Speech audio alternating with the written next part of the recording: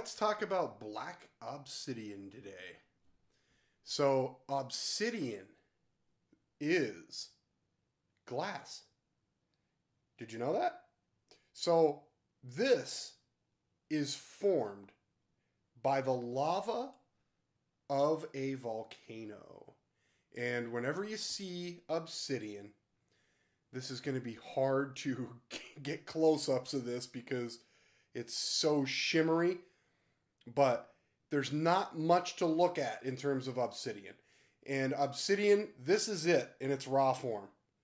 It is glass. It is volcanic glass created by the lava when it cools really fast and rapidly, and it just forms into this. And obsidian is, if I have to pick the number one thing metaphysically for this crystal, this glass crystal, whatever you would like to call it, it would be the root chakra. And you have to think of how this thing, how much energy, how much power, how much heat went into creating this. I mean, it's amazing when you think that this actually was formed by a volcano. And when you have that much intensity, that much energy, everything gets trapped within this.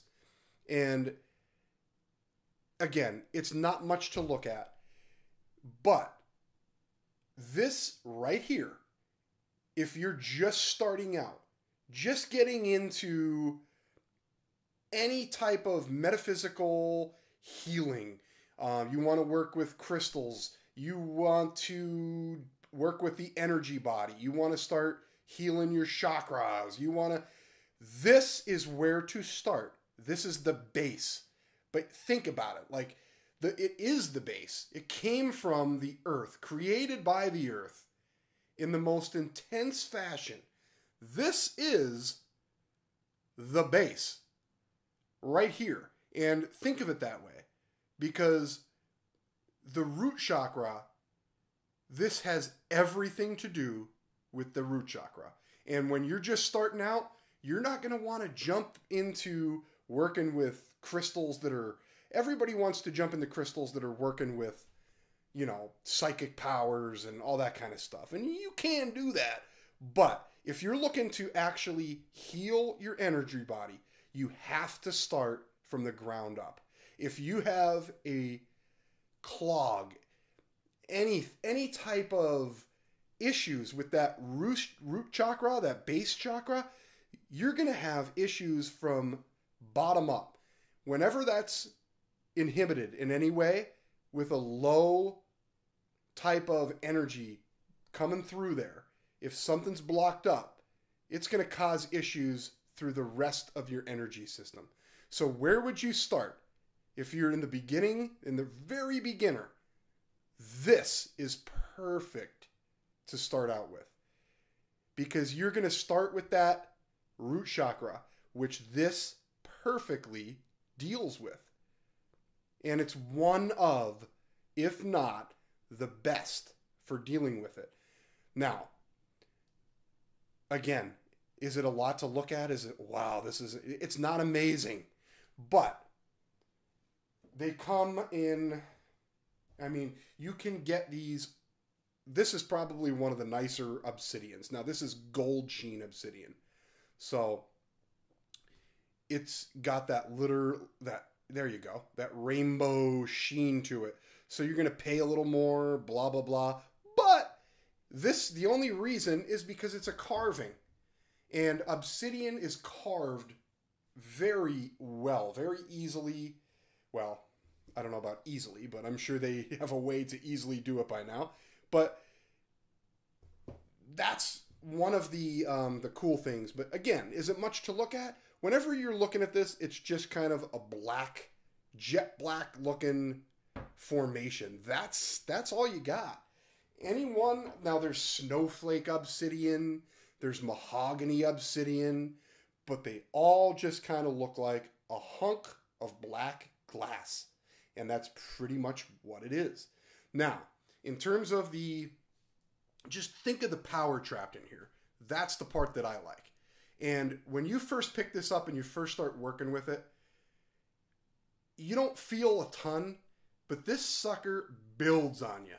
And there's a couple different ways to use this. Now, obviously, root chakra. You have to think root chakra right from the ground up. This is going to unclog that. It's going to get rid of blockages.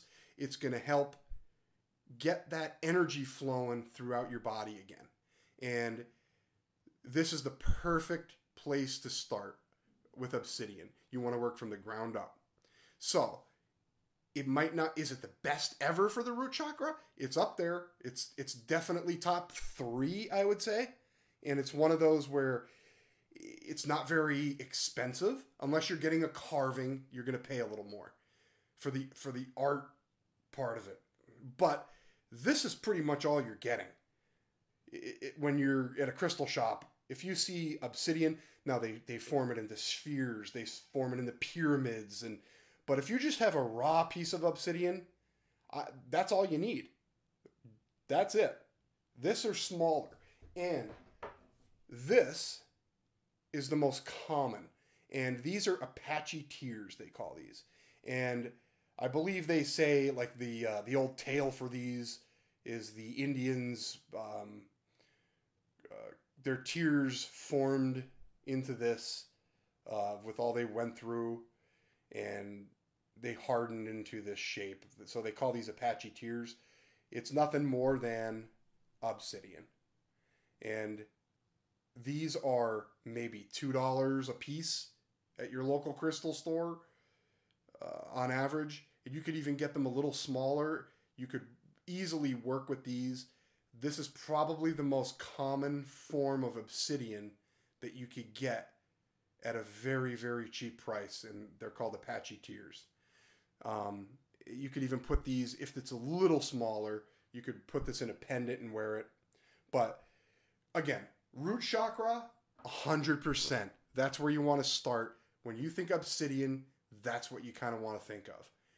And negative energy. This destroys it. It doesn't transmute it. It deflects it. It punches it right in the teeth. When negative energy, evil energy, psychic attacks, any type of that trash, evil spirits, anything like that, this is your go-to. This will block it, not transmute it like a smoky quartz. This will punch it right in the face and say, get out of here. And if you have enough obsidian spread around your home in little pieces like this, no way is anything going to cross into your home. No way. This is the perfect ward for getting rid of that negative, just psychic trash, evil type of stuff. This is a perfect one. And it's used in talismans, amulets, stuff like that, specifically for that reason.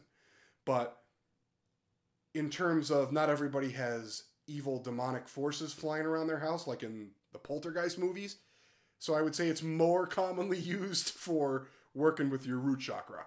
But if you happen to have that demon flying around, crack out some obsidian and punch it right in the teeth.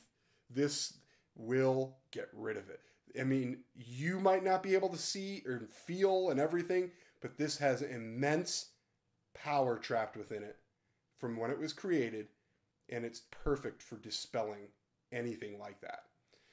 Again, is it amazing thing to look at? Not really. You're only going to get these kind of colors. There's another one that's called mahogany, and you can kind of see in this one that dark brown mahogany color from mahogany obsidian. But again, is it amazing? Wow. Not really, but it's effective. And it's great to start out with. It's inexpensive if you get it in its natural form. And it's very easy. And the other thing It's just perfect to cleanse your energy body from ground up. This is going to cleanse not only the root chakra, the entire energy body. It's going to dispel anything stuck to you, any of that trash, garbage. It's going to get rid of it, and it's going to get rid of it pretty quickly. This isn't something that you have to keep working with over and over and over and over to finally, like, if it's very strong right up front in terms of the, hey, get the heck out of here, and it's going to blast stuff right off of you. The other piece with this, if you go into advanced uses, which I do not, but if you go into advanced usage of this, you can get into stuff where people use it for, like, banishing stuff, like I was talking about, reversing spells. Like, it's big in that, probably more in that, like, that Wiccan type of community, spellcasters, wizards, that kind of a thing I'm trying to get to. Most people are not going to say, hey, I need to reverse a binding spell, and no.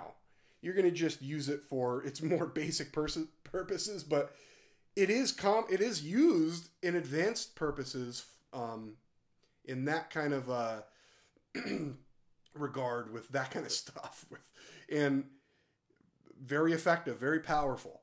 The other thing too, it blocks, like I said, it blocks negative energy, gets rid of all that, anything evil, that kind of stuff. The other thing it does is it could work with, if you have trauma, like past life type stuff going on, and the only thing with that is you have to, that's more advanced. You're not going to just pick up a piece of obsidian, and this works with whenever I say past life stuff, that's deeper. You got to go into a meditative state. You got to work to figure out kind of what's going on to get through those layers. That could be trickier. You're not going to just pick up a piece of obsidian and say, oh boy, I sensed that in my last life I was a sailor, and somebody chopped my head off right before I died, and I would like to come to terms with that. And no, you're going to have to really go a lot deeper to get to those. But if you are capable, this is a great stone to work with to get past that kind of stuff and heal those traumas that you might have, you don't even know you're aware of, and carry them into another life. And this is great. It could be, it's what I'm trying to say is it's great for the beginner and the advanced.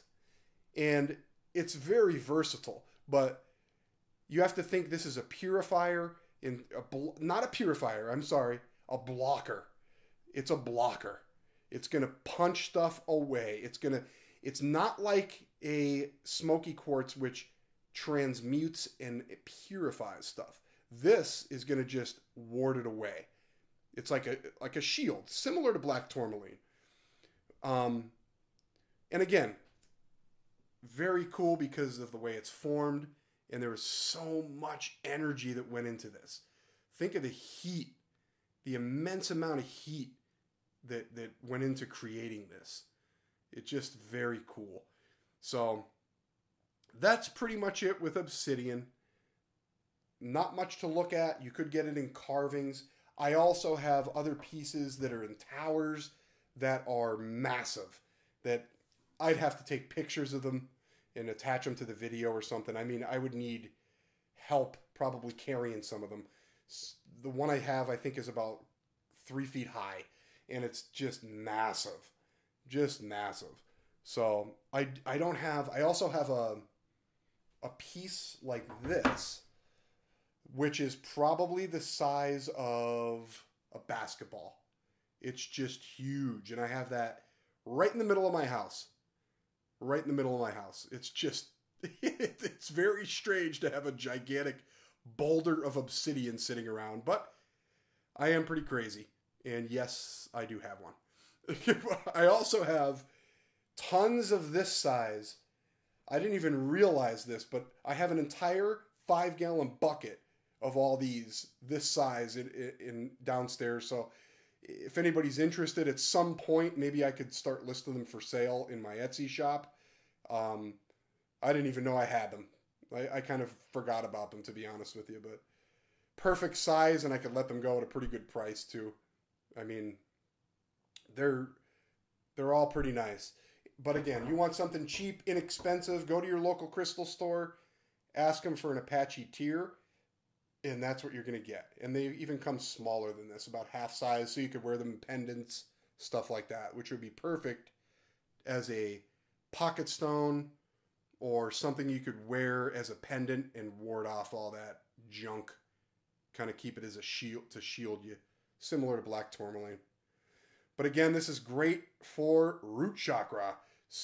Perfect beginner because you want to start from ground up. So that's about it for this one. Black Obsidian. Keep checking back. I'm gonna make every possible video you can imagine on every possible crystal and mineral imaginable. So keep checking back, and I will have tons more videos to come. Have a good one.